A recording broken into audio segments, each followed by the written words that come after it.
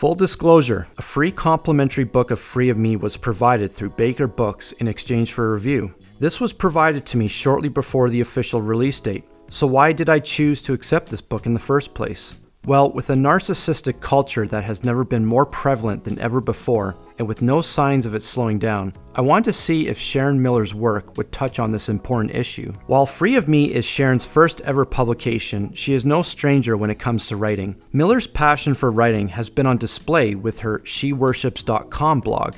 Miller wears several hats in her life, with a PhD, being a pastor's wife, and a mother of 2 boys. To balance all these areas in her life on top of publishing a book makes this an impressive accomplishment. The enormous, extravagant calligraphy script font used on its front cover got my attention. Its large yet simple 3 words and 3 syllables clearly gave me awareness to a major issue not often talked about. That issue is the me-centered culture that is silently plaguing many lives, which is described by its subtitle, Why Life is Better When It's Not About You. The background of the cover has 7 shapes consisting of circles, squares, and rectangles. I would guess these 7 shapes represent the 7 mirrors Miller talks about in great length and how we can make them about us. She identifies those 7 mirrors as God, family, appearance, possessions, friendships, calling, and church. Free of Me speaks to a culture drowning in self-focus, self-idolatry, self-promotion, and self-centeredness through the mirror reflex in which a self-esteem saturated society has turned into one giant mirror pointing back at us.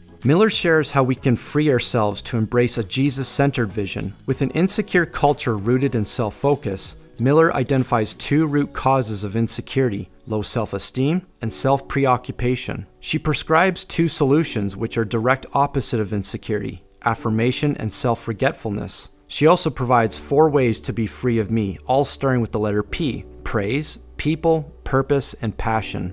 Miller effectively balances her own words with sources from scripture and words from other authors without it dominating her writing. Her personal stories display accurately how we confuse true humility with thinking less of ourselves rather than thinking of ourselves less. Miller explains how we also confuse freedom with the worldly perspective of being free to live for yourself, rather than the gospel perspective of being free from yourself. The greatest takeaway from this book is how Miller spills her heart out onto the pages of her writing. I love the complete vulnerable transparency she shows in her life. She brings out a full array of her feelings, both positive and negative, which she diagnoses the insecurities she creates by making her life all about herself. You never sense she has any feelings hidden or buried as she digs them all out and exposes them. Some notable quotes from this book are, "For many Christians, our niceness isn't about witnessing to Jesus, but getting people to like us.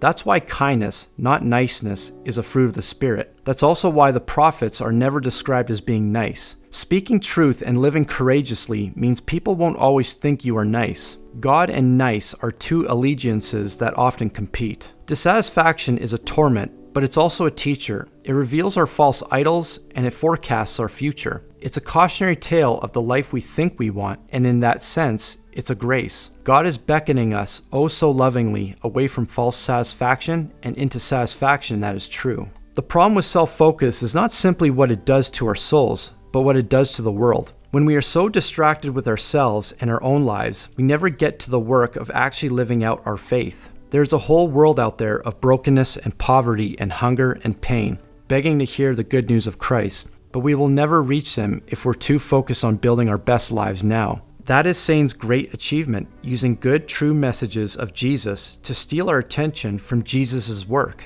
Let me be clear, the majority of this book carries stories and wisdom everyone can benefit from, but I did notice a few areas where Miller shares stories of her life which focuses on issues that particularly affect women. While it is Miller's intention that her writing is meant for both women and men, there are a few sections of reading that women will relate to far more than men will. This is not to say that men cannot relate. They can. This is also not to say men do not struggle with these same issues that women do. They do. However, it seems women struggle with these issues more than men do. In no way do I believe these parts of her writing alienates men, but I do warn they may not be able to relate as strongly to some of the issues Miller brings to light as women do. This is certainly an exciting time in Sharon's life. There's nothing like publishing your first book, especially when it addresses an issue that is more important in our time than ever before, which few authors have spoken about. Miller provides a quality source of practical solutions and strategies to obtain freedom from the ever-growing problem of a self-centered culture. While her words do not exactly cure and eradicate the disease of self-centeredness, her foundational wisdom and engaging life stories provides a much-needed antidote of medicine and sheds light on the utmost importance of dying to self. Free of Me is a platform of inspiration that helps readers renew their souls and find their joy that was once robbed or lost from the burden of self-focus.